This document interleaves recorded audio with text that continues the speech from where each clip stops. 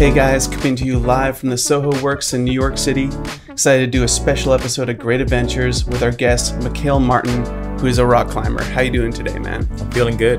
What was the first time that you actually saw or experienced rock climbing? I was hanging out with one of my best friends from high school. She had some family who came to visit, and they're from California, and they're rock climbers. They're real rock climbers. We found this place called the Rock Club in New Rochelle. We packed up the car, made our way up, and I've been hooked ever since. And at the end of that trip, I was excited about driving. I could barely open my car door. Because you lost all the grip. What grip? There was no grip to begin with.